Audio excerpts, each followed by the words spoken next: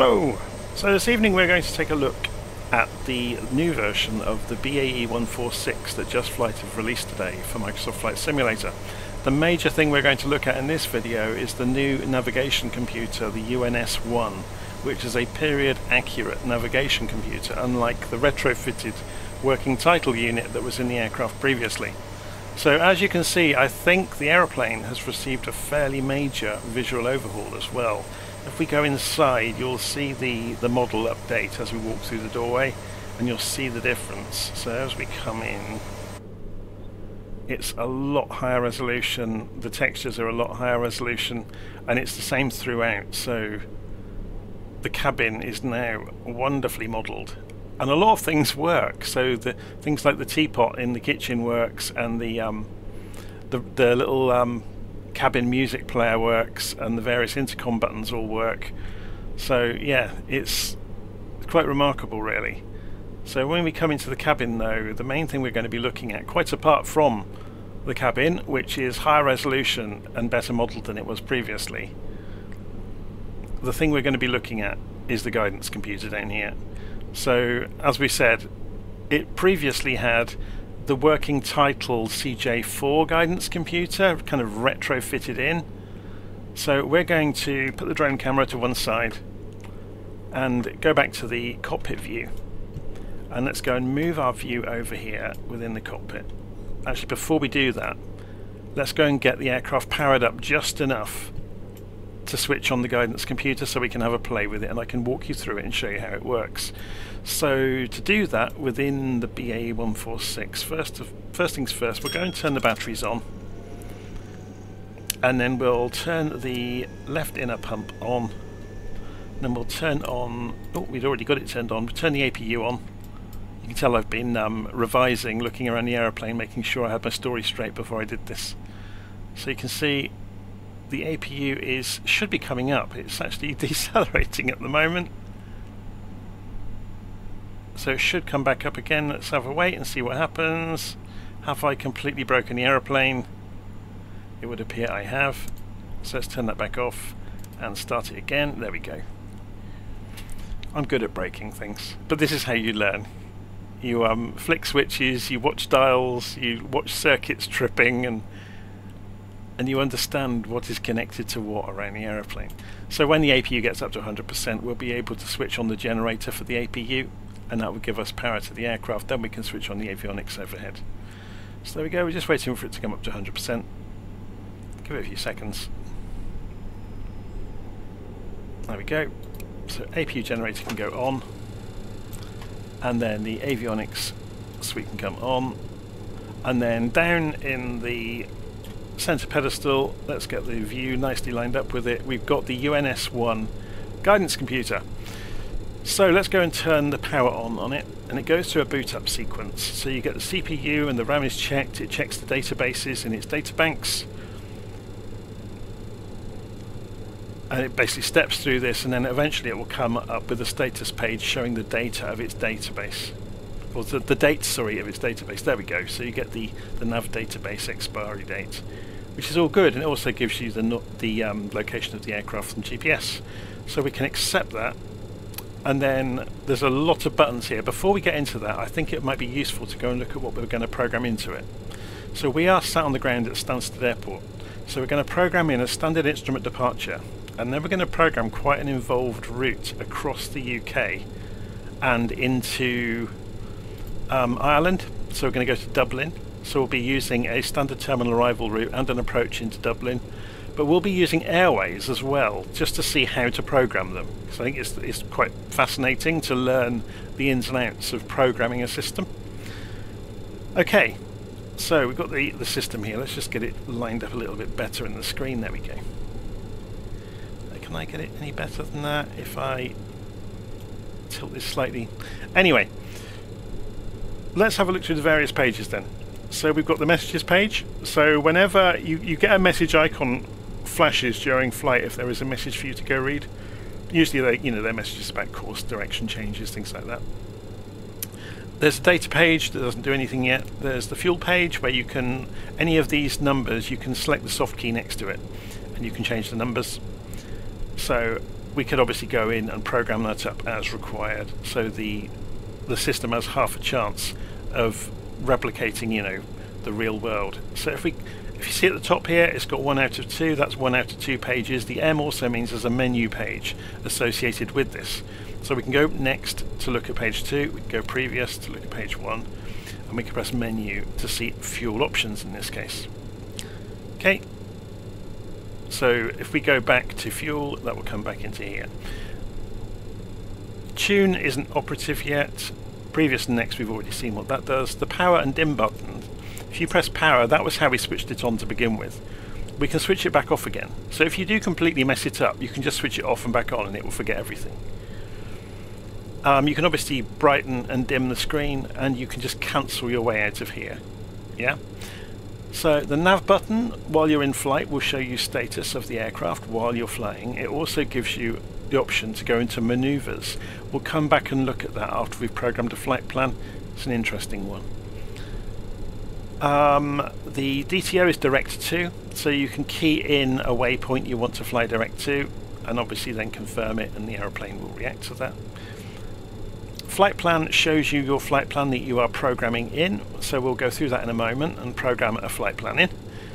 VNav is for reference only. I don't think the VNav follows it in the aeroplane, but I may be wrong about that. I've not actually flown it yet, but as far as I'm aware, the 146 doesn't actually have it implemented. So this is for how would you put it, for reference purposes while you are flying. Okay, there's a list button. This becomes important when we're programming the flight plan. You'll see this a lot in a moment. There's also the menu. You've already seen the menu. It's only available under certain circumstances, but it does change what it does. So if you haven't got an M at the top corner, you'll see this screen when you press M, and it lets you program, most importantly, departures and arrivals, so SIDS and stars. Okay, so let's go back to the flight plan page and program our flight plan in then. So we're going to leave from Stansted. Let's also pull up Notepad. So I've got the text version of the flight plan showing the airways. So we're going to go from Stansted, do the NUG B1R standard instrument departure. We're going to go, that takes us to Nugbo. Then we're going to do the M183 airway to Silver, P86 to Didza, L9 to Nixie, M17 to Vatry. And then that's the standard terminal arrival route into Dublin, and we'll be landing ILS runway 28 left. Okay, so first thing we do then is put in Stansted, so EGSS. Notice the focus was already up here. If it wasn't, you have to select next to the number on the flight plan that you want to change. Okay, so we can go EGSS and press enter. It will look it up in the database and show us some summary information for us to confirm that that's the one we meant. So yes, that's correct, that is the Stansted we meant. So where do we go next on our flight plan? We are going to do a SID, but we're not going to do it here. We go to Nugbo next. So N-U-G-B-O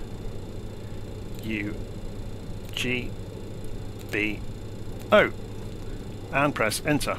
Again, it confirms it. There's only one of them in the database, otherwise I could go forwards and backwards to select the correct one, and I can accept Nugbo. Okay, now I want to do an airway. I want to do M183 to Silver. How do I do that? You make sure the focus is below the waypoint you are leaving, and you press the list button. That pulls up by default a list of VORs that are nearby. But underneath the VOR soft key is the airway soft key. So if you press airway, it shows you the airways that leave the waypoint that was above the point we had on the flight plan page. So I want to go via M183. I can't key that in. I have to key in the number next to it. This is where I think this is kind of delightfully clunky and very 1980s. So we put in number 1 and press enter, and it says, now it's asking, on route M183, how far do we want to fly along that airway? We want to go M183 to Silver. So we have to key in number 2. We can't key in Silver, we have to key number 2. I press enter. So that's done that. EGSS to Nugbo onto Silver. Obviously there are no intermediate waypoints there, therefore it's not showing any more waypoints on our flight plan yet. So from Silver we want P86 to Didza, so same thing again. make sure the focus is the line after, go to list, go to airways, we want P86, which is number 3, press enter, we want to go to DIDSA, which is number 2, and press enter. Okay, no intermediate waypoints again, these are all short uses of airways. We're going to see a load on the next one. So from DIDSA we want to go L9 to Nixie. So make sure we're in the line underneath, list, airways, number 1 for L9. We want to go all the way down to Nixie, N-I-C-X-I, number 3, and press enter. Notice we're suddenly on page 4 of the flight plan. If we go previous, you can see all of those intermediate waypoints have been inserted, and the reason for that, if we go and look at this in LittleNavMap, it's a little bit easier to see here. Look at L9 stretches out all the way across all of these waypoints, right the way until we get to Nixie. Then we want to take M17 up to Vatry. So we go next, and we make sure we're in the line underneath Nixie, list, airway, M17 is number 2, and Vatry is number 3, and press enter. So that's the basic route all the way up to the star. Now we need to put in the airport we're going to. So EIDW is the ICAO code for Dublin. So we'll press enter. Again, it's confirming it, Dublin International, yes, that's correct. And it's gone to the next page on the flight plan, but we can press previous and we can see, there we go. So we've got the whole flight plan, but we haven't got the SID or the star yet. So all you do for that is you go and press menu, and you go depart to do the SID. So how are we going to leave? Obviously we've already programmed in where we're leaving from as the first point in the flight plan. So if we click depart, it knows we're at EGSS. So it wants to know which runway we're leaving on. And again, we can't type 22. We have to type number 3. I press enter, and I think we're doing NUG B, let's just check it. We're doing NUG B1R. So number 6. And press enter, and there isn't any transitions involved in this, so we just press flight plan afterwards, and you can see there it's all inserted in already. So if we go next, you can see there's NUGBO. So if we go previous, those were the steps of the star. If we zoom in on the map, you can actually see them. So let's just come in over here. Look, we've got D221C, D169H. So if we come and have a look, 221C, 169H, there you go. And it's also put in all of the vertical restrictions in the way. Okay, so then we want to do the star as well. So we press the menu button again and we click on arrive. Now we're going to go into 28 left at Dublin, so number 4, and press enter. And then it comes up with the stars. So let's find out which star we were doing. We were going to do the Vatra 3L. Okay, so you can't see it on this list, so we go next page. Vatra 3L, there it is, number 10. So key in number 10, press enter, and we want ILS for 28 left, so number 2, press enter, and it's the PISA transition on the approach. So number 3, and press enter. And then go back to the flight plan, and it's all in there now. Okay. So because, notice it says the menu key is up there, so if we press menu, that basically just means that there are special things in here like departure and arrival and all the rest of it. So if you go back to a flight plan, menu lights up on lots of things just to show you that there are options.